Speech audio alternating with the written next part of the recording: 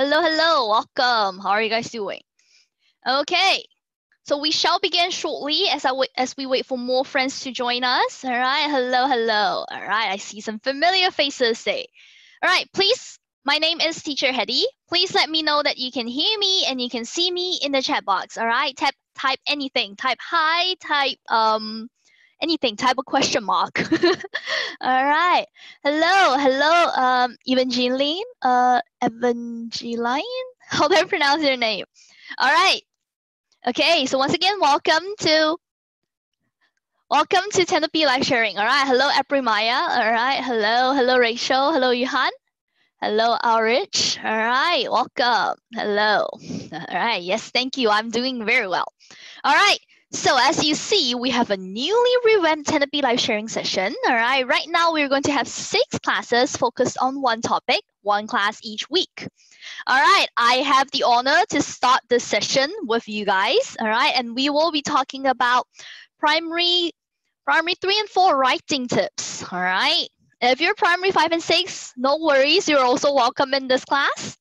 All right, so before we move on to the content, some very simple rules, all right, basic rules in this classroom. There is a chat box function which you can type any and every message you want, anything you want to tell Teacher Hedy. If you're answering any questions I posted, feel free to post in the chat box, all right? I will be able to see your messages given that no one spams. Your messages can only be seen by me, Teacher Hedy, all right? So don't worry, if you have any secrets you want to share, you're welcome.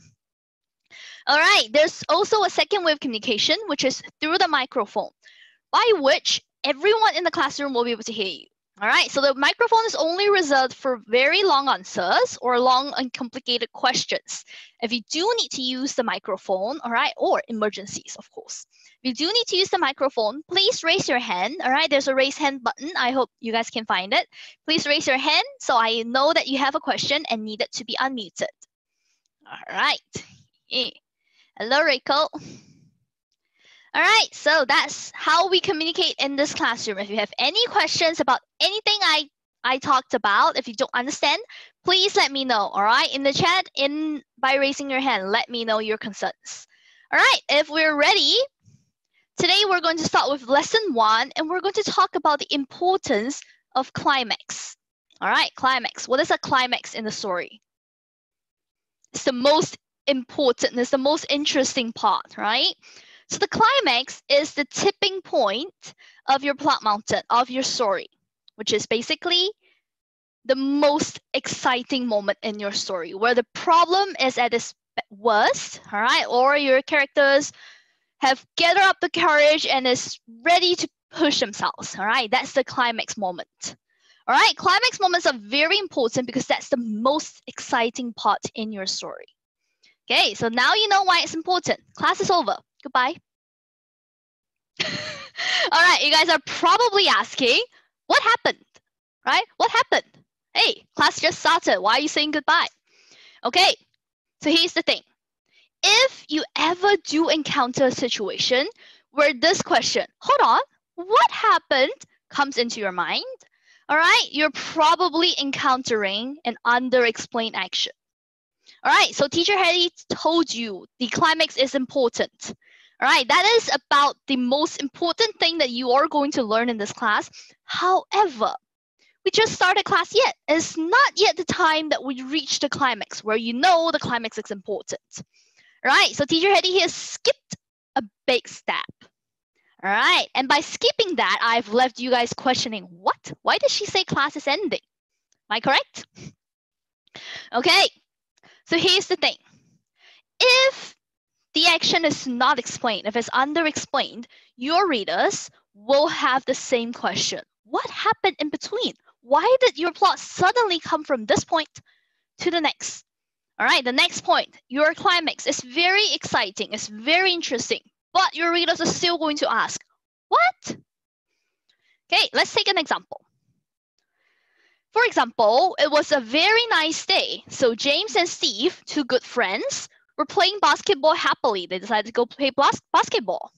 However, they suddenly started fighting. Will this story make sense to you? Or when you see the story, your intuition is, what? Huh? Right, what do you think? Is this story good enough? Can teacher Hetty write a composition like this? All right, they were playing basketball happily. However, they suddenly started fighting. Would you know what happened? All right, let me know. Would you know what happened? In the chat, yes or no? Hello? All right, thank you, Ariel. Thank you, Rachel. Thank you, Maya. No, what happened, right? Okay, so from friends playing happily to suddenly fighting, that's a huge step. All right, and if you write very briefly like this, your readers will definitely ask you, what? Why? Okay, yes, thank you, Rich. Thank you, Johan. All right, so the biggest problem with this transition here, there's one word here that causes us the most points, all right, causes us the most problems in our content, all right, in the content scores of your composition. And that word is suddenly. All right, suddenly. Okay, now think about this word, suddenly. When you think about it, a lot of things happen suddenly. However, here's the trick. The crimes of suddenly, writing suddenly in your story. Yes, you do have a climax. You did transit to the climax. The boys got into a fight. James and Steve got into a fight. However, if you only used suddenly, your readers, we, would not know why or how they got into the fight. Does that make sense? All right, suddenly they started fighting. But why? But how? What? Right? Okay, so yes, you did transit to the climax. Yes, there is a climax, but it's not explained enough. So that is what teacher Hetty meant by an under-explained action. In this case, the action of fighting, of the two kids fighting, is under-explained. Why? How? All right. Okay, so generally remember this tip. Nothing happens suddenly. All right, nothing happens suddenly. Everything happens with a procedure. There's a process for everything that develops. All right, here's a science tip. Not even the thunder that will scare you on a stormy night. That will not happen suddenly as well. Okay. All right, so that's how a thunder formed. If you're interested in that, I recommend you to try our science classes to find out more. All right, right now, just remember the fact that nothing happens suddenly. And when you're writing your stories, you should do better than say suddenly something happens. All right, so what exactly did we miss if we use suddenly in our story? All right, so look at the progression of how events happen. First of all, we have an introduction. All right, we have an introduction, which is the setup of the story that you guys know. Anyone wants to read the introduction? It's a short sentence. All right, so setting up the story. Before we move into the climax, before anything else happens, there has to be a setting, right? Okay, if anyone's eager to try out their microphone, please raise your hand. All right, Muting, thank you. All right, Muting, sorry, Rich. Muting, let's read the sentence, all right? Let's read the introduction. Hello, Muting. It was a nice Sunday afternoon. Having nothing else to do, Steve and James decided to go to the park and play basketball. Very good. Very good. Thank you, Muting. All right, so this is a okay introduction. All right, it has some basic settings. All right, it tells you why they are playing basketball. So this introduction passes. All right, and in that story we just summarized, there is a climax. Okay, they got into a fight and James punched Steve in the face. Okay, between the introduction and the climax, the most exciting point in the story, what are we missing? What are we missing in between? All right, what is the second part in your plot mountain? Anyone in the chat? What is it? What is the second part between the introduction and the climax? How do you reach the climax? How do you reach the climax? Rachel, very good. All right, Rachel says problem. The problem is the climax, all right? The problem is at its most in the climax. But how do we reach the climax? How did the problem evolve? That part, all right, that part in your composition is called the rising action. All right, it's called the rising action. So your story progresses to them from them playing to fighting. All right, there's a rise of action. Okay, so that's called the rising action. Thank you, Papatwa. All right, very good, rising action. Okay, so in this case, in the case of the story we just used as an example, what could be the rising action? What could be some reasons why James suddenly punched Steve in the face? Any ideas? All right, think about it. I have a few examples for you. All right, let's see if these work. All right, for example, maybe Steve cheated in the match and he refuses to apologize. Well, if I am James and my friend cheated, I would be very mad. If I'm so mad, I might punch him in the face. Does that make sense? That explains it, right? That's a valid reason. It's not good to fight your friend, but it's a valid reason. Similarly, reasons such as Steve accused James of cheating, even though James did not. Right? So James was playing perfectly along the rules, but Steve suddenly say to him, "Hey, you're cheating! You're a cheater!" Oh wow, I would be mad, right? That would explain why I would maybe want to punch him in the face. Okay, Aprimaya has a very good idea as well. All right, we'll share that with the class later. All right, some other examples. Maybe Steve pushed James on the ground in order to score a shot. All right, so Steve's not being a good friend here. He would rather push James. All right, he would risk pushing his friend on the ground and injuring him just because he wanted to score the goal. That's not being a good friend, and James has all the reasons to be mad. All right, so see how these things help the development of the story, which makes the flow more natural to the point where they're playing happily and then suddenly they're fighting. Okay, so there's no sudden here. They're fighting because Steve did something bad. All right, of course, ultimately, it could be James' fault. It could be James' fault. Maybe James was the one who cheated and Steve caught him out. Steve was, "Hey, James, you cheated. That's not good." And James, feeling very ashamed, perhaps he was still playing with their other friends, feeling very ashamed, wanted Steve to shut up and don't say it out. Then maybe James would be angry at Steve for yelling out, and thus he might want to fight Steve. Well, right here, James is not being a good friend, okay? It's not being a good friend here, but that's also a reasonable plot. Some other plots you guys have as suggestions, Aprimaya says maybe both of them wants to play with the ball first, and they were fighting over whoever gets the ball first. That's also a very valid reason, all right? Okay, so apart from all these, there are many other possibilities, all right? You are not limited to one certain rising action. However, you might create all sorts of rising actions, but do remember, all right? Do remember, however, there has to be a rising action, all right? There has to be a rising action. You should not jump from the introduction directly to the climax, because if you do that, your readers will be very confused. Just like when teacher had you jump from the start of class to the end of class. That's very confusing, right? Okay, so here's your key takeaway from this short session, all right? The importance of the climax. The impact of the climax is made and emphasized through the build-up in the rising action. So with a good rising action, you can have a good, impactful, and important climax that your readers will understand and will be engaged, all right? Without that proper rising action, the climax would just be a sudden event that will confuse your readers a lot.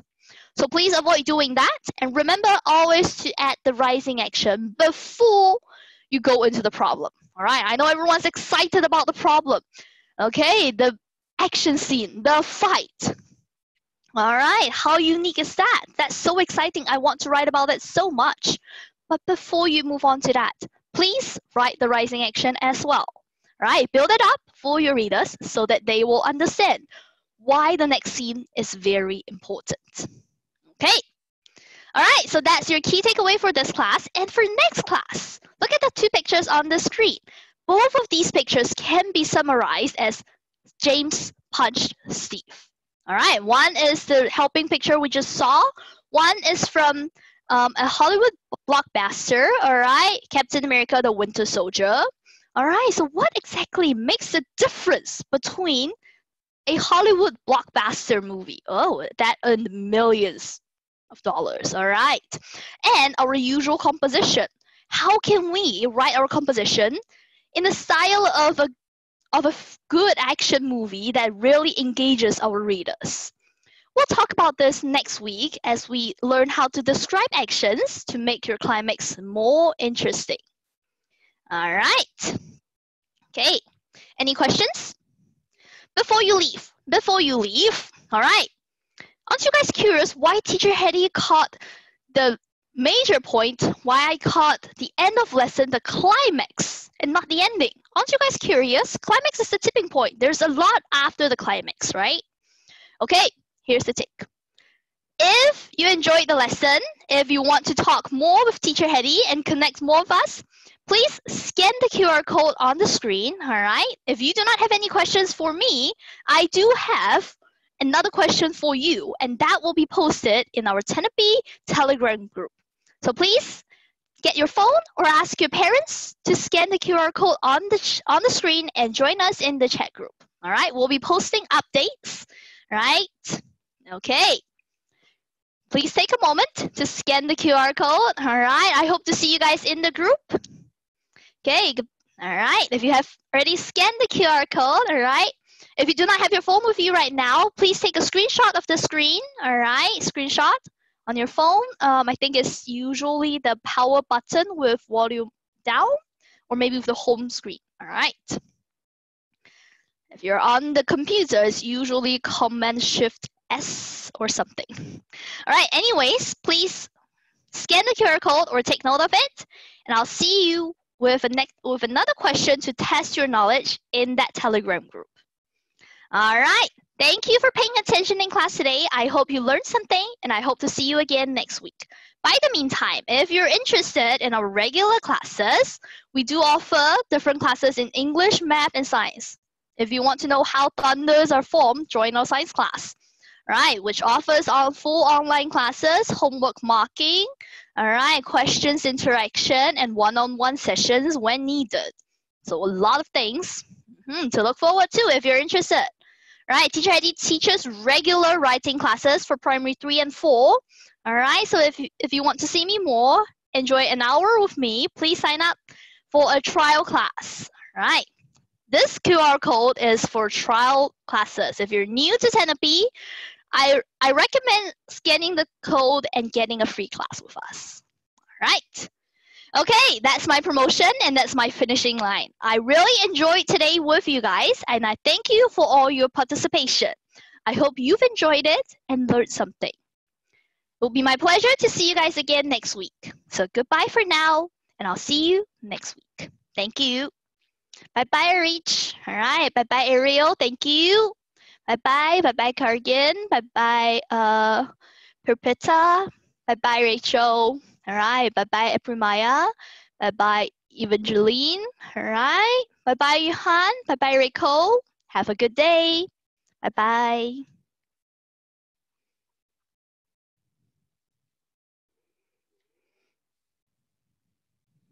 Goodbye. See you guys next week. Bye-bye. Thank you. Bye-bye, Rachel. Goodbye, Primaya. See you next week.